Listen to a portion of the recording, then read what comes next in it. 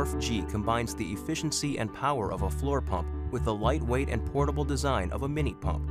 The clever fold-out foot pad and T-handle increase stability, comfort, and efficiency. The flexible air hose helps take stress off the valve stem while pumping, while the inline gauge accurately measures the pressure. When finished, the Morph G transforms back into its original compact shape and securely mounts to the bike. The Morph G is the perfect pump for general road riding, touring, and commuting, and is recommended for pressures up to 160 psi or 11 bar.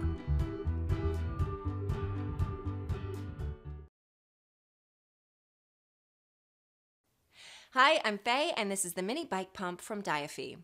This bike pump is so lightweight and portable, you can be prepared for a flat tire anywhere.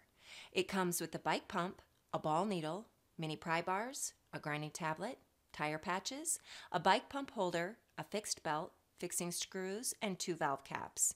You have everything you need here to fix a flat tire, including the ability to switch between Presta and Schrader. You can find the 2 valves inside the pump head. Unscrew the black cap and then tip out the 2 pieces under it. If they get stuck inside, gently hit the back to dislodge them, or you can pull up the gray lever on the pump head and the valves inside will automatically be pushed out.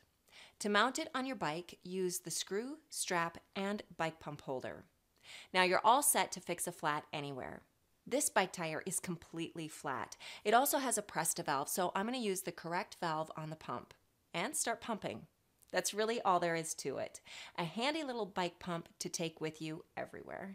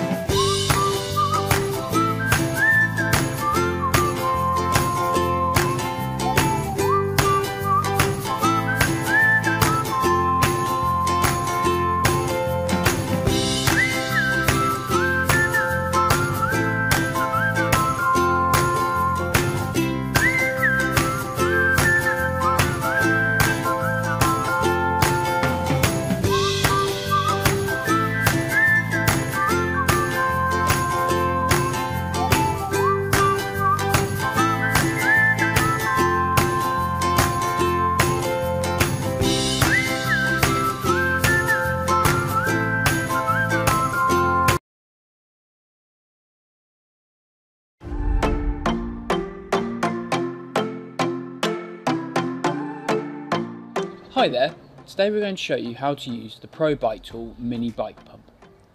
Firstly, we'll show you how to assemble the pump. To do this, you simply open the dust cover at the handle end of the pump, like so, and unscrew the hose which is stored within. Then, making sure you've got the correct end of the hose, you open the dust cover at the opposite end of the pump. Then, all you have to do is screw in the hose like so. You just screw it in until you've got a nice firm connection. Now the pump's ready to use, so we're going to show you how to use it on the bike. Now we've shown you how to assemble the pump, we'll show you how to use it. It's important to note, before you even start think about pumping, if you use an inner tube with a removable core, you should make sure that the removable element is securely tightened before you start pumping. Once you've done this, you unscrew the valve of the tube, like so. Once you've done this, you need to bleed a little air from the valve, just by giving it a tap. If you don't do this, air may become blocked in the hose of the pump as you pump away.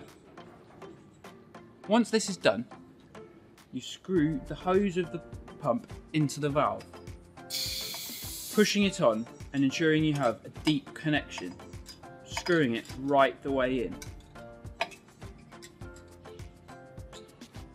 Once you've done this and you're happy that you've got a deep connection, you're ready to start pumping. Once you've finished pumping and you're happy with the pressure that you've achieved in your tyre, you unscrew the pump like so. Then make sure to tighten up the valve of your inner tube. When this is done, you simply put the pump away, ready to go back in your pocket or your backpack. Simply return the hose back into the handle in the reverse of what you did earlier to install it. Then put the dust covers back over both ends, like so, and you're ready to go.